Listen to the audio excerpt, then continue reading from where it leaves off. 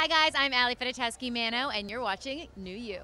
Tell us about the event tonight and your involvement. Yeah, well, I've always been a fan of Matrix. I've used their hairstylists multiple times for different events, and they have this really cool new fresh shampoo and conditioner, so I want to come check it out, and I actually haven't tried it yet, so I'm really excited to try it, but they've told me all about it, and it's like fresh and no parabens and really cool stuff, so I'm excited. Your hair looks gorgeous. Oh, thank you. Share some tips about what you do for, maintaining your beautiful hair. Find a really good hair colorist is my #1 tip for having really good hair. I mean, my hair isn't really not that great, but I just had a blowout by one of the Brighton Salon stylists, so I got lucky.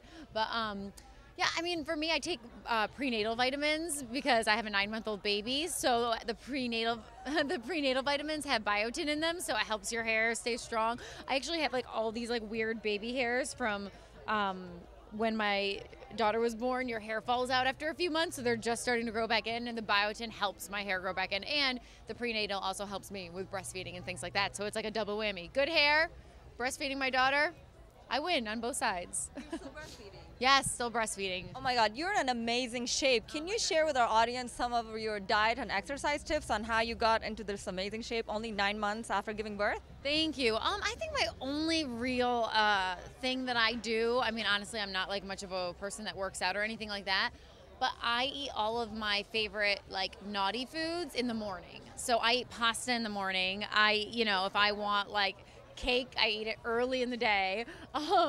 So that way at nighttime, I've eaten all the bad stuff already, so I'm okay with having a salad. And then, because the problem is when people eat the bad stuff at night, like the pastas and the cakes, then your body just sits in your stomach all night, and for me, that doesn't work. So if I eat the pasta in the morning, I eat healthier at night, and then I don't gain weight.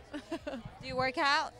I do hot yoga sometimes, but because of my daughter, I just don't have time. So I feel like my workouts now really are just being a mom. I mean, I know it just sounds almost like it's BS, but I swear it's true. Like I'm constantly bending down and picking up, and it's like doing squats, picking her up and off the ground and lifting her in the air. And so like she's my workout. Your daughter is your weight. My daughter is my weight. That's right.